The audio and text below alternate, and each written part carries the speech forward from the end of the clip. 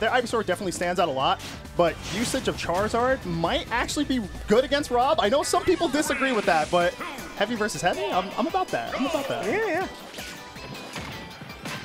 All right, so me looking to start things out. King looking for a combo starter with that up tilt, but not able to find anything just yet. Dill able to air dodge out of it. All right, nice use of the waterfall. Just kind of putting up a wall for Dill. You know, you're going to see oh, okay, never mind, I'm a liar. I was going to say you're going to see utilization of Squirtle a lot at early percents, obviously. I like to call it the battery of the team, essentially because Squirtle is really good at racking up percents, but, you know, you have the detriment of you die really fast. And against Rob, you're not going to want to stay Squirtle too much. Yeah, no, just get that nice, like, seed damage, but the super deep down air from King going to be taking a pretty early stock off of Dill, who historically has just lives very long. Absolutely, and dying at 80% at the bottom of the blast zone there from a down air? Like, come on, man, that's crazy. I feel like Ivysaur in this matchup is gonna be so instrumental just because of the coverage that Ivysaur provides off stage, because Dill has so many recovery mix-ups up her sleeve. Oh yeah, absolutely. It's like the way that she weaves around with this character. Oh my god. What nice tech. All right, gets a little bit too greedy with the down air there, looking for a 2-frame. Dill's going to be able to find her way back on the stage. Very dead. So right there, I like that setup with the gyro. If you're a fan of Street Fighter Third Strike, or I want to say even like, what, Street Fighter 5? There's a move called Aegis Reflector. Oh, yeah. So it's a nice little cross-up option. Every time I see it and someone sets up with it and gets a kill like that, it's always Aegis. You know, that's the sort of profound character mastery that you see out of players like Dill, who have so much experience with Rob in general. And, you know, you catch somebody once with gyro at edge there, and it just leads to stocks like that. Yeah, and just kind of the creativity that Rob allows. That could have been so bad if King was in that. Oh! Flare blitz into the back air. I mean, you'd never see King do that move, like, ever. And the one time that they decided to do it, Dill was just there with a back air. That's insane. That's got to break King's morale right now for sure, but this is still like very possible despite the fact that, like, you know, Dill's already up a stock in that, almost, yeah, a full stock. I was going to say a stock and a half, but the percentage is climbing right now. That's side B! The side B to catch the Pokemon switch. Wow. I mean, listen, that side B, that's the washing machine. It is. You get hit with that, you get washed. It happens, like, oh man, I can't even explain right now. That was, see, Aegis Reflector? I love it. I love it, man. But I don't. Urian even has like the power bomb throw. It's the same thing. See, I didn't even think about that. Thank you, Force. Jeez. This was disgusting. That King, I think, was in a situation where he really had to flare blitz, so it was kind of a checkmate situation. Yeah. Because like, that was another gross one. Even if King managed to switch to Ivysaur, which wouldn't really be possible in that situation, it was still death no matter what. So you're definitely right about the checkmate. But nonetheless, game 2 here. Coming into small battlefield, which I definitely think benefits King a little bit more than Smashville did. You know, Smashville, very historically good for zoners and projectile characters who can just set up underneath that main platform. Absolutely. And Dill already climbing up to 65% so soon. See, this is what I meant about Squirtle being a battery character. Nice switch into Ivysaur because, again, Ivysaur is, in my opinion, the best. What do you think, Force? Do you think Ivysaur is the best out of them? I think so. Though that may be just like a season 1. Really depends on matchup. Opinion, but this is usually like a Squirtle matchup just because you can't.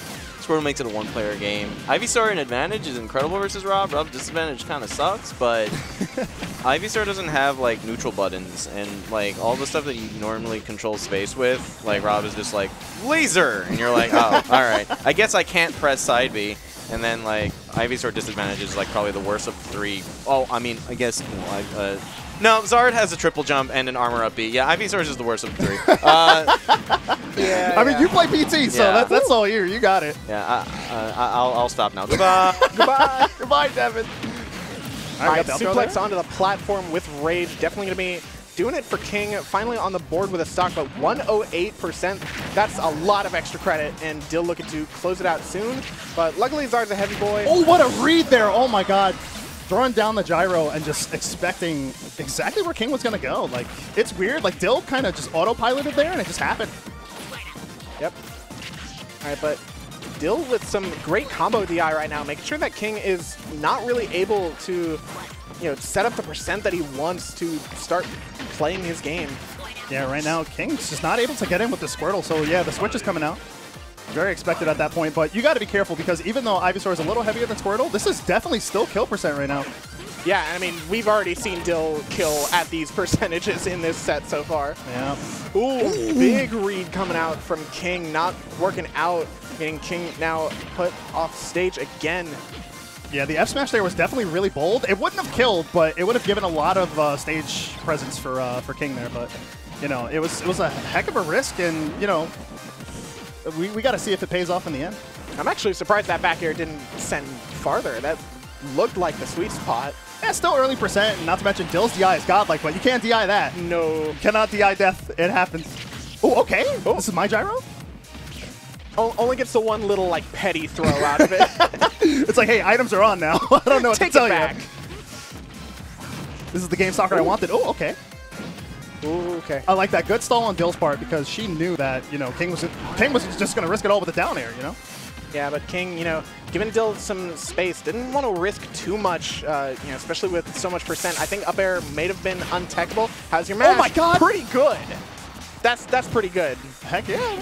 Like, I'm telling you, if you can't mash out of that, it's practically instant death. No gyro on deck there.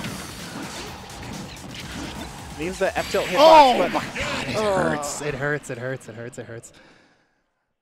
The long range snipe from Dill, throwing out the gyro, taking game 2.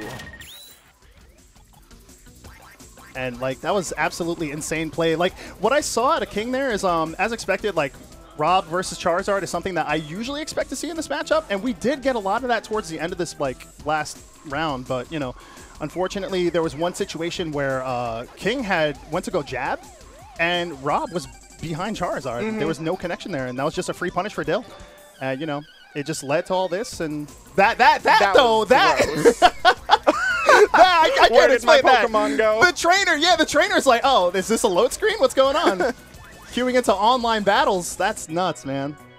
But what more can you do in a situation like that? The most that King could have done was maybe a neutral air dodge, but even then, it's you're setting yourself up for death. Because yeah, you're just getting frame trapped at that point. Because Charizard's up air is Charizard's up B is very very vertical, so it's not hard for Dill to challenge that with a down air and just get an easy kill out of it. Super predictable recoveries on certain characters like that. It's tough to see, and it's a hard pill to swallow, but that's just how the matchup goes sometimes. But nonetheless, that